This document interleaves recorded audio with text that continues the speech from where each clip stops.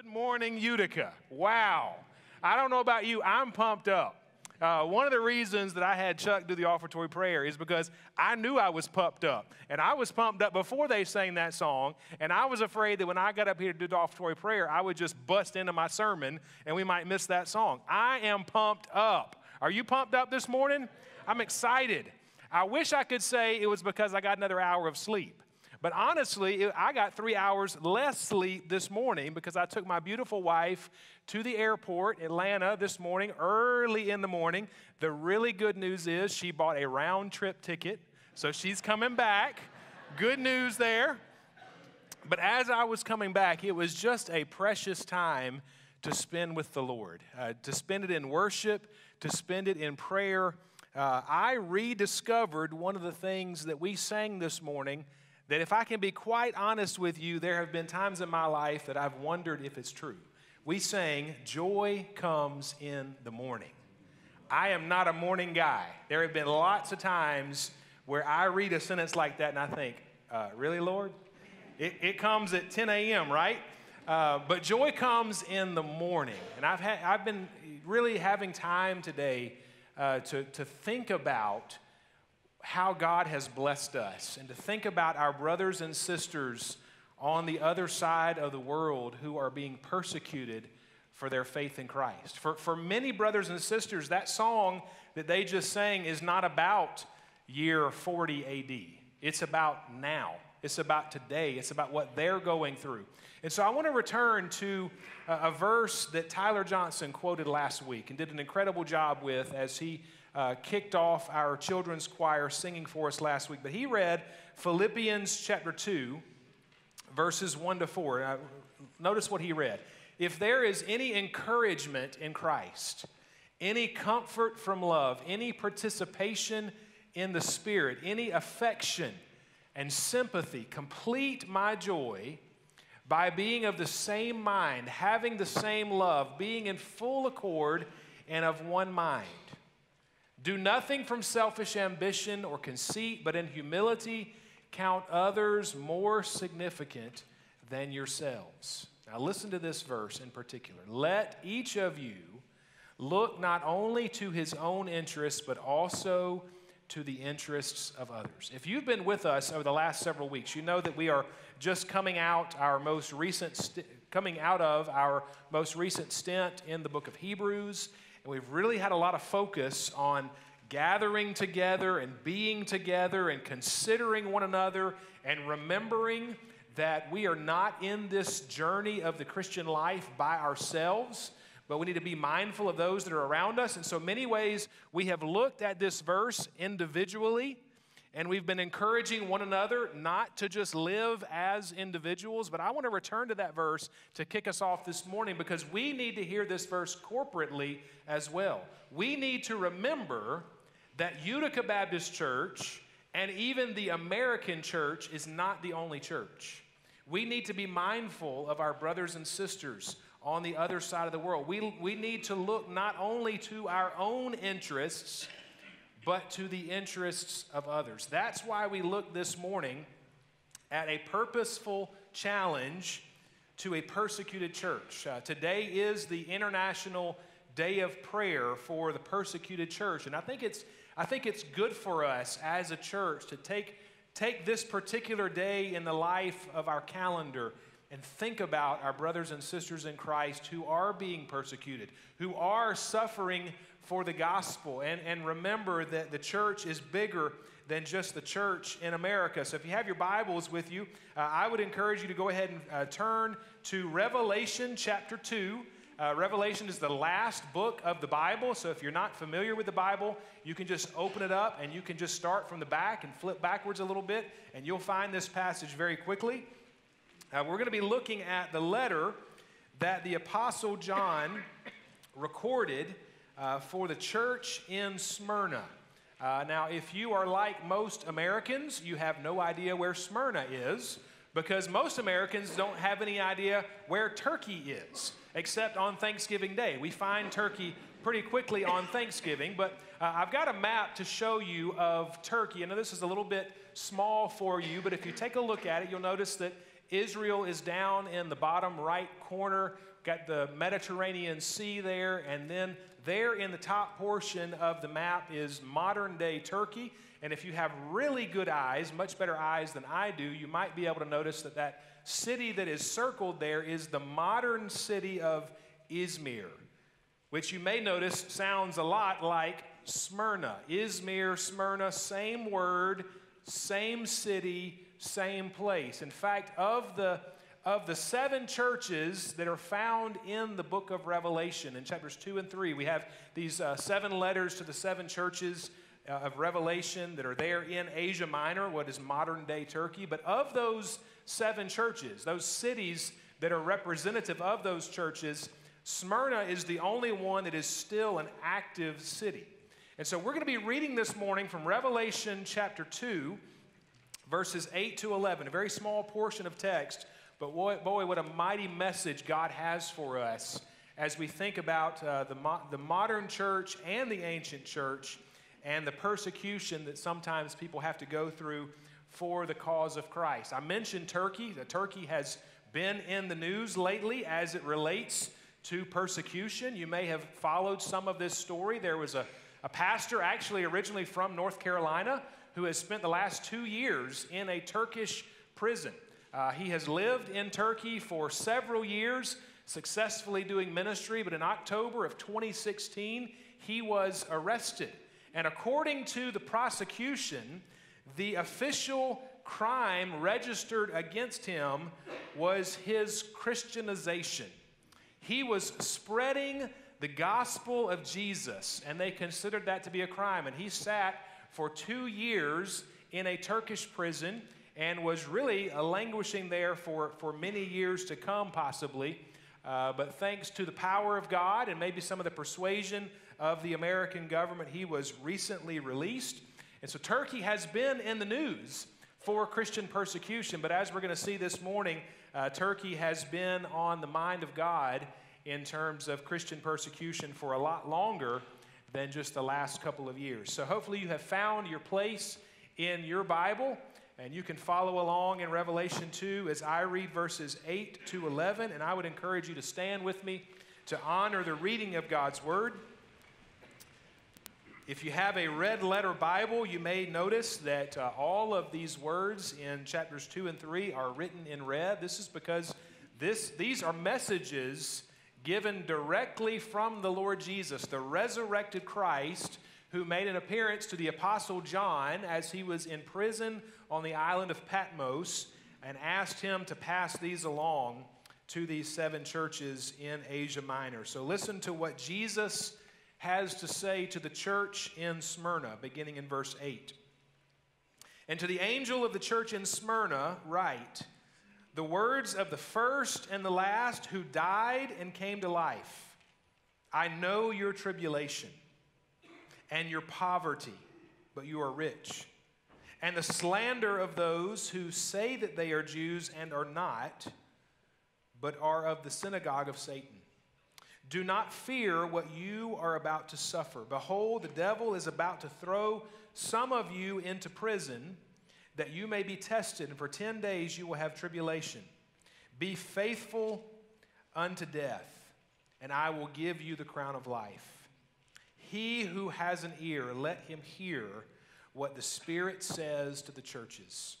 The one who conquers will not be hurt by the second death. This is God's word for us this morning. Let's pray and ask him to use it as only he can. Father, we are grateful that you have preserved your word for us this morning. Father, I know this congregation in Smyrna was delighted to have your word of encouragement in the midst of a very dark period in their church's life. Father, I pray that as we look to your word this morning, as we continue to worship you, you alone who are worthy. Father, we think about our brothers and sisters who are being persecuted, those who do not enjoy freedom of religion, those who don't enjoy safety when they live out their faith. Father, we pray that you would help us this morning to be mindful of them And Father, we pray that you might use their faithfulness and the faithfulness of brothers and sisters all throughout the ages to be a great challenge to us. And we ask these things in the name of your Son, Jesus. Amen. Thank you. You can be seated. You know, as we look at a text like this, and as we think about an occasion like this, I think one of the natural questions for us here in America would be to ask, what does this have to do with us? What are we going to do with this? Because we are not being persecuted, at least not to the extent that so many are persecuted all over the world. But I will remind you of what the Apostle Paul said in 2 Timothy chapter 3 and verse 12. He was speaking of the last days. I do think it's important for us to remember that context and not think that this is just a universal promise for all times. But he was speaking of the last days, and he said, "Indeed, all who desire to live a godly life in Christ Jesus will be persecuted, while evil people and imposters will go on from bad to worse." Now, we don't know if we are living in what would be specifically called the last days. We don't know when those days and hours are going to be, but we know that from a much broader perspective that we are indeed living in the last days. Because I believe those last days started with the crucifixion and the resurrection and the ascension of the Lord Jesus, and those last days will continue until Christ comes again to gather his people for all of eternity. Beyond that, we don't know when the worst of the bad days are going to be, but Paul says as we get closer and closer and closer to those last days, all who desire to live a godly life will be persecuted. That's hard for us in America to read because for many of us, we might look at our lives over the entirety of our living and think, I don't know that I have actually been persecuted for the faith.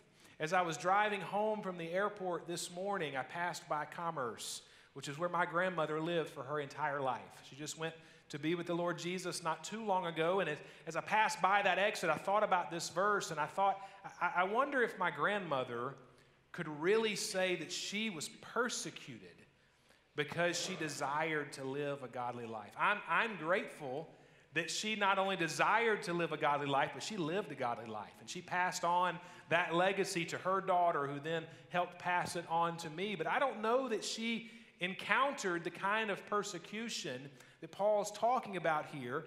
And quite honestly, I haven't encountered that kind of persecution. But church, we never know when it's going to happen. We never know. If you would have told us 10 years ago what the spiritual culture of our country would be right now, most of us would not have believed it. Most of us would never have predicted the kind of turn that our country has had, in which we really did go from living in a Christian nation, at least one that has been very influenced by Judeo-Christian values and the gospel and the culture of the Bible, to the one that we are now living in which we experience almost the opposite of that. So we never know when it's going to come. So if you're listening this morning and you think, what does this have to do with me? Let me just remind you, we don't know when it's coming, but secondly, it has to do with our brothers and sisters, and so it has to do with us.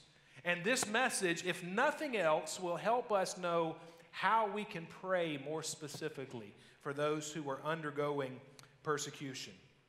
So let's think about what we can do in the midst of all of this. Look at verse 8 again. It says, "To the angel of the church in Smyrna write, the words of the first and the last who died and came to life." The first thing that we need to see in the midst of persecution is, first, remember the character of Jesus. That is the most important aspect of enduring persecution, is to remember the character of Jesus. You may notice, if you've read through the book of Revelation before, that even before Jesus gets into these individual letters, he introduces himself at the end of chapter 1. And let me just read it to you. In verse 17, it says, "Fear not, for I am the first and the last and the living one. I died, and behold, I am alive forever. I have the keys of death and Hades." And then if you read those 7 letters to those 7 churches, you'll notice that Jesus, in the beginning of each one of those letters, once again introduces himself to the congregation so as to say, do not forget to focus first on my character. Don't get so caught up in the circumstances of the persecution that you forget the character of the Lord Jesus who is holding us. And so as we look in verse 8, it says, the words of the first and the last. We need to remember that Jesus is eternal. What that means for instances of persecution is that Jesus was there before the persecution started, and Jesus will be there after the persecution ends. No matter what problems you may be experiencing, Jesus is bigger than those problems because he's been around longer. Back in chapter 1, those verses that we just read, the literal Greek says that he is the Alpha and the Omega. Maybe you've heard that and you don't really know, where does that come from? Alpha and Omega are the first and the last letters of the Greek alphabet. The New Testament was originally written and recorded for us in Greek, and so Jesus is reminding us in the midst of persecution, I am the first and the last. I am the Alpha and the Omega. I have been around long enough to bring you comfort. We need to remember that Jesus is eternal. But then he also says in verse 8, who died and came to life. Not only is he eternal, but Jesus is alive. And you might even add a second word to that. Jesus is alive again.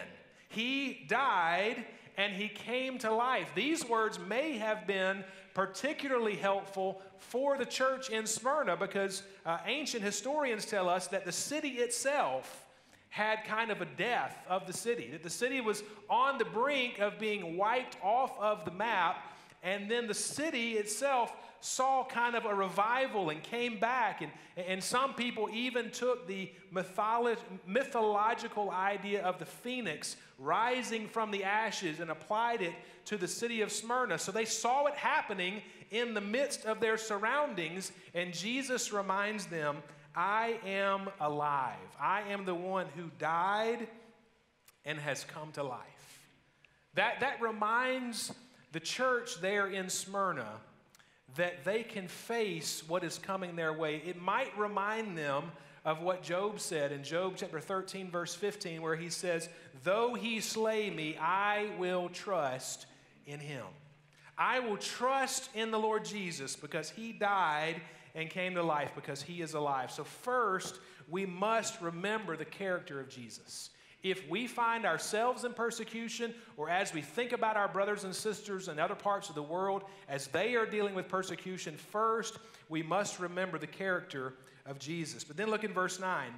We read, I know your tribulation and your poverty and the slander of those who say they are Jews and are not, but are of the synagogue of Satan. So after we remember the character of Jesus, or as we are remembering the character of Jesus, we also need to find respite in the comfort of Jesus. We need to find respite. That is a safe place. That is kind of taking a break, taking a step back from the persecution, from the tribulation, finding respite in these comforting words of Jesus. Look at what he says. I know your tribulation. Now, the word in that, the original language word, is not the word in which Jesus would be saying, I understand intellectually. I get it. I recognize what you are going through. No, this is a very empathetic word. This is a word full of experience. This is Jesus telling his brothers and sisters who are facing persecution in Smyrna and telling you as you go through our version of persecution, our own tribulations. This is Jesus telling us, I know. I get it. I've been there. I'm right there suffering with you. Jesus fully understands the extent of our struggles. That's one of the things that we have seen so beautifully captured in the book of Hebrews, as we've been reminded week after week after week that Jesus is better.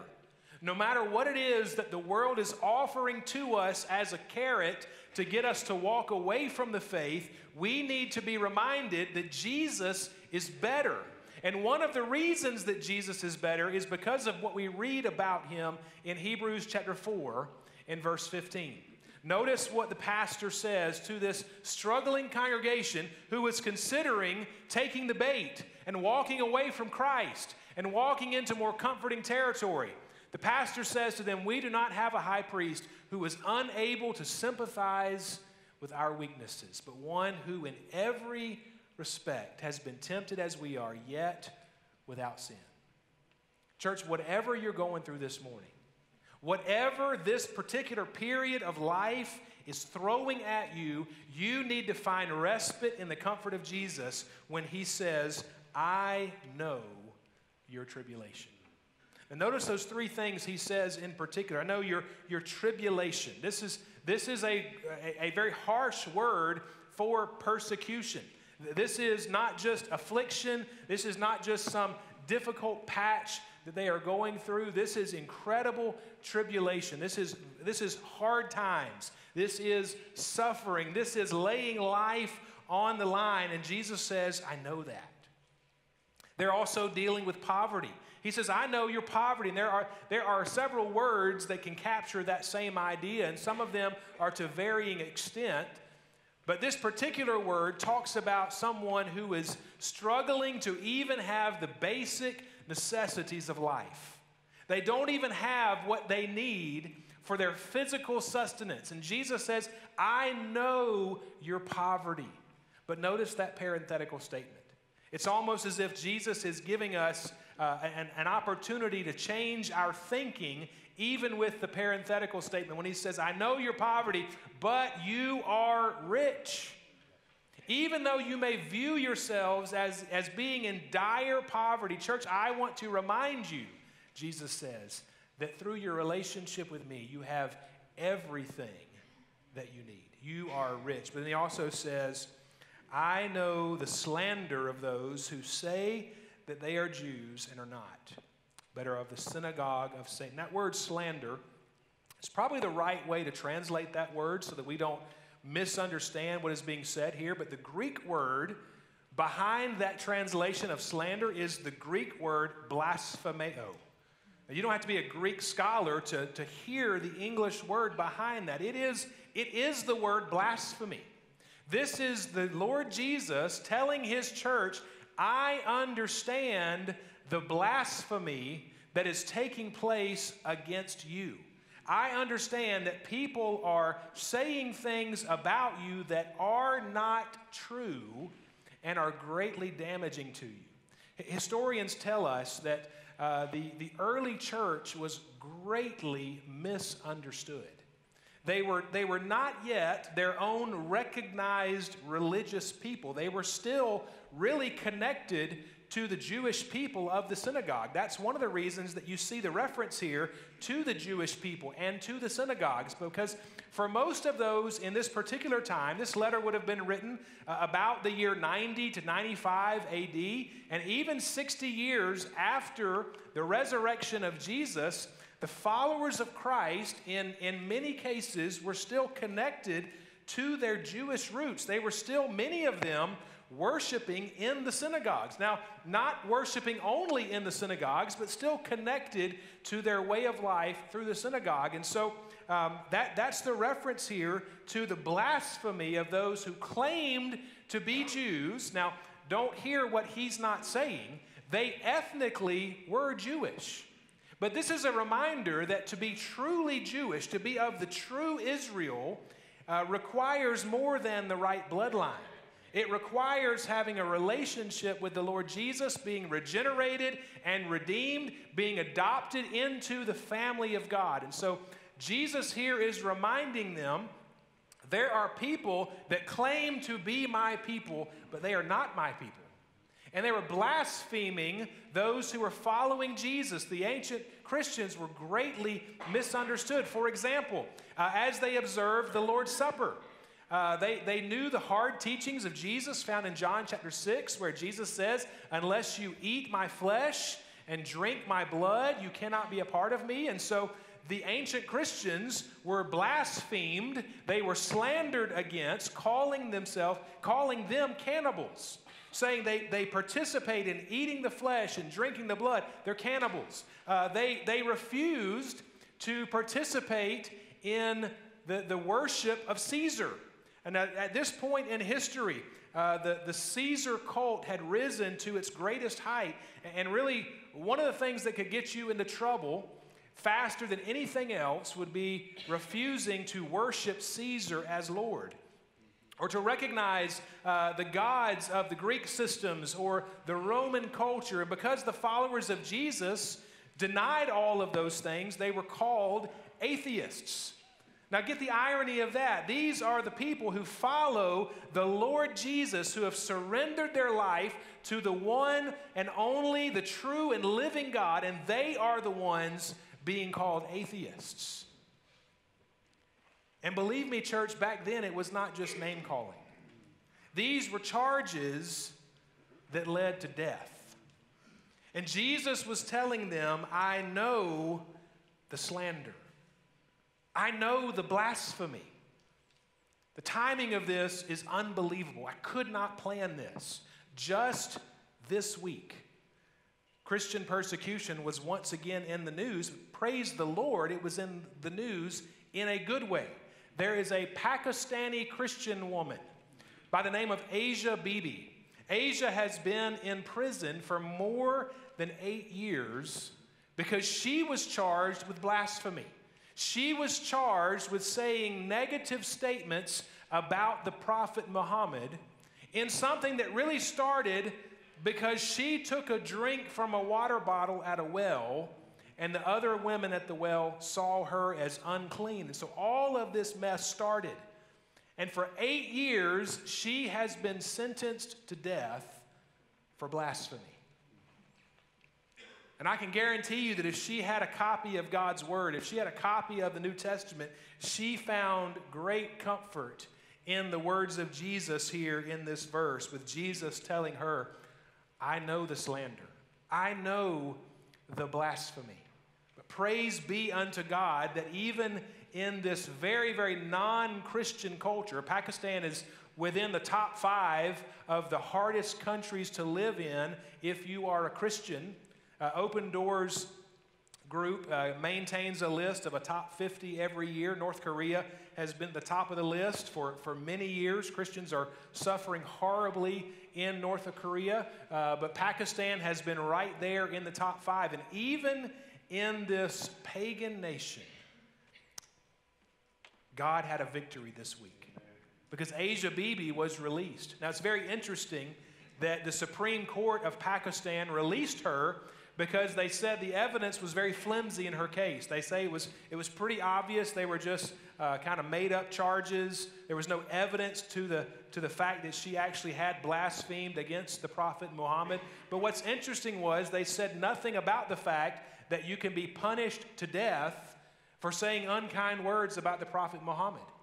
That's the kind of culture that our brothers and sisters are living in all over the world. And to them, Jesus says, I know.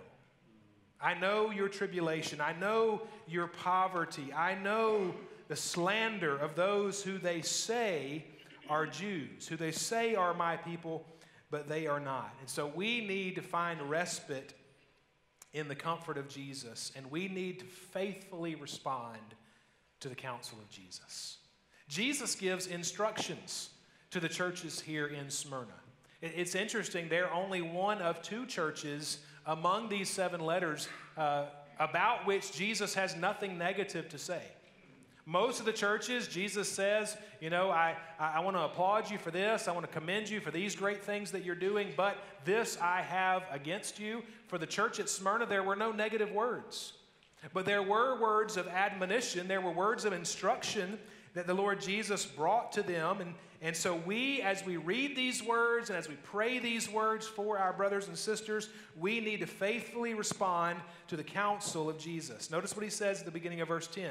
Do not fear what you are about to suffer. Those are easy words to read. I imagine they weren't easy words to listen to when they knew they were in the midst of it. Do not fear what you are about to suffer. Behold, the devil is about to throw some of you into prison that you may be tested. And for 10 days you will have tribulation. And so we need to respond faithfully to the counsel of Jesus when he says, be fearless. Have no fear. Remember those words that we read from Romans 8 earlier. Who can bring a charge against God's elect? What can separate us from the love of Christ? We need to be fearless. Remember what the psalmist says in Psalm 56, verse 10 and 11. It says, in God whose word I praise, in the Lord whose word I praise, in God I trust, I shall not be afraid. What can man do to me? The church, we're not facing death. But for most of us, if we're living out our faith, there is a tendency for us too to fear what man can do to us. Our students in school, I've said many times that they're kind of ahead of the curve in swimming against the stream of culture and understanding what the costs are for following Jesus. But students, you need to be reminded, man cannot do anything to you. Be fearless. Be willing to continue walking the walk following Jesus Christ. Be fearless. Notice what Jesus said about that in Matthew chapter 10, verse 28. He says, do not fear those who can kill the body, but cannot kill the soul. Rather, fear him who can destroy both soul and body in hell. We need to faithfully respond to the counsel of Jesus when he tells us to be fearless. But notice what else he says as we continue in verse 10. Be faithful unto death. So not only does the Lord Jesus tell us to be fearless, he tells us to be faithful. He tells us to keep fighting the good fight, to keep walking the good walk, to making sure that we're following after the Lord Jesus. He tells us to be faithful. Now, if you look back at verse 8, a very interesting story here. It says, to the angel of the church in Smyrna. It's very, very possible that the actual angel, which is a translation of the word messenger, so very possibly these letters were written to the pastors of these churches, and it is quite possible that the pastor at the church in Smyrna, at the time that Jesus gave this message to the Apostle John to then be read to the congregation in Smyrna, it is quite possible that the pastor was none other than a man named Polycarp. Now, how many of you have even heard that name before? Raise your hand if you've ever even heard the name Polycarp. This goes to show us that church history is not our greatest subject. We still have a ways to go, as many of you were not able to raise your hand. But Polycarp, who was the bishop of Smyrna, that means that he was the pastor of this church in Smyrna. We know he was the pastor in the 2nd century, but it's quite possible he was pastor as early as the late 90s in the 1st century AD. And so it's very possible that he was the one that received this message. And he is indeed the most famous martyr of the 2nd century. His story is incredible. As I told you, this was a time in which persecution for following Jesus was rampant. It was at an all-time high because of the Roman persecution, their desire that everyone would recognize Caesar as Lord. And so they were going around and they were collecting Christians. And they wanted to burn them at the stake. They wanted to put them to the death. And as you can imagine, they had pastors at the top of the list. And so much of the story that I'm about to tell you is captured from a letter that the church in Smyrna wrote to a nearby congregation, telling them about the faithfulness of their leader, this man named Polycarp. The word got out that the authorities were after him. They were going to look for him, and so he was hiding out at a family farm, not trying to avoid following Jesus, but also not seeking out persecution. I think it's important for us to remember the Bible never tells us to be persecuted. The Bible never tells us to go out and seek persecution. And I think one of the things we need to remember in the American church is that sometimes what we think is persecution is really just us acting like jerks and not being very nice to people and not being very courteous in our living out of the Christian faith. And so God never tells us to pursue persecution. So Polycarp was hiding out on the family farm, and he spent most of those days praying. 3 days before his eventual arrest, he had a dream. It was a very vivid dream in which his personal pillow was fully engulfed in flames. And he woke up that morning and he told his families, I will be burned at the stake. And so when the authorities did indeed find him, because another one of his family members ratted him out and told him where they could find him, they come to the farm, and even though he had opportunities to flee, he did not. He knew it was God's will for him to go ahead and face the authorities who were seeking out his life. And as they arrived, he simply asked, can I have some time to pray alone with the Lord? Can you give me 1 hour to pray? And they granted him that 1 hour, mainly because he was a man very, very up in his years. And he prayed not 1 hour, but 2 hours. And many of those who were there to arrest him were convicted by the purity and the passion of his prayers, and they even repented. But some did not, and so he was arrested, and he was taken back to Rome, where he faced the authorities. And the authorities begged him, why won't you just recant? What can it hurt for you to say, Caesar is Lord? Why can't you say it? You need to do it, old man. Curse Christ. That was the command. If you just curse Christ, we will let you go. You can enjoy the rest of your life. And this is what Polycarp said. 86 years have I served him, and he never did me any injury. How then can I blaspheme my King and my Savior? Polycarp was faithful.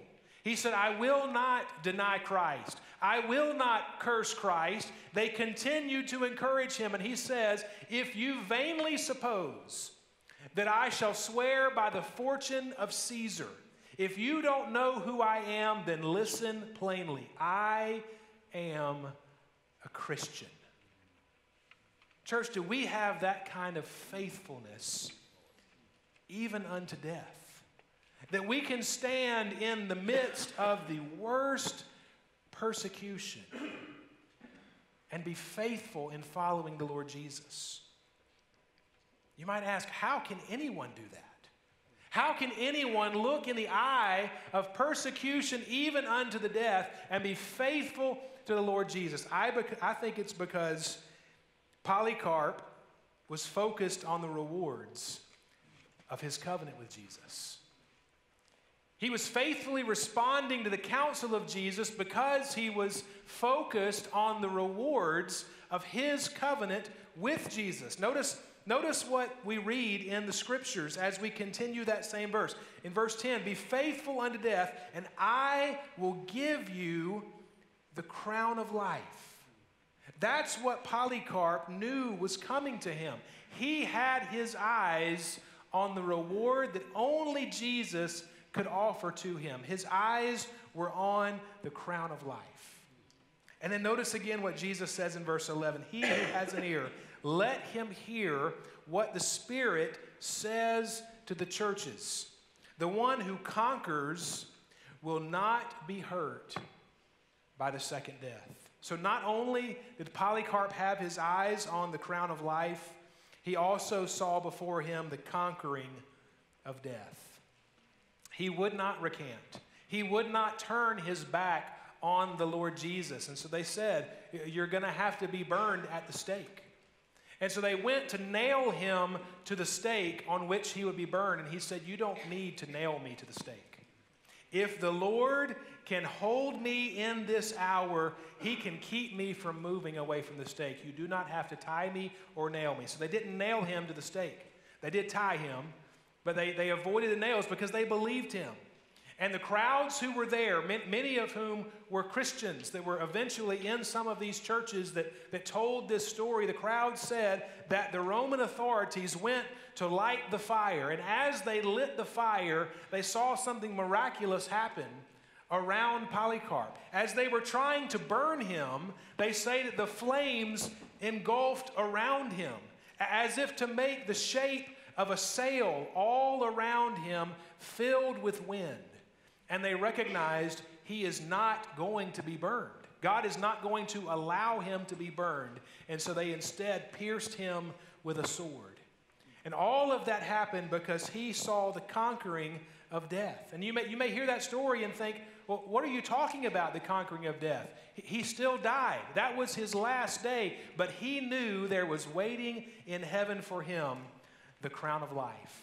And when they were threatening him with that fire, this is what he said. The fire that you threaten burns but an hour and is quenched after a little, for you do not know the fire of the coming judgment. Why do you delay?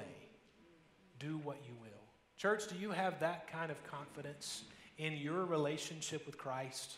Have you surrendered your life to the life of Jesus? Can you testify to what our choir sang earlier this morning? My life is in your hands. Here's the good news of the gospel. We are able to say, my life is in your hands, because God, the Heavenly Father, said, your sin is in my Son. And Jesus suffered the wrath for us. Jesus paid the consequences of our sin, that through trusting in him, we too might receive the crown of life. We too might experience the conquering of death. And we too, like Polycarp and so many others in the early church and so many others in the churches all over the world today, can be focused on the rewards of the covenant with Jesus to receive the crown of life and the conquering of death. Let me remind you what Jesus said in Revelation 1, verses 17 and 18. Fear not, I am the first and the last, the living one. I died, and behold, I am alive forevermore, and I have the keys of death and Hades. Jesus has the keys to death and Hades. The question for you this morning is, does he have your heart? Does he have your life? Is your life in his hands? And if our life is in his hands, then we too can sing with the saints all throughout the ages, Amazing Grace. My chains are gone. The world may try to shackle me, but I have the freedom and the life that is available in Christ. Let's pray together.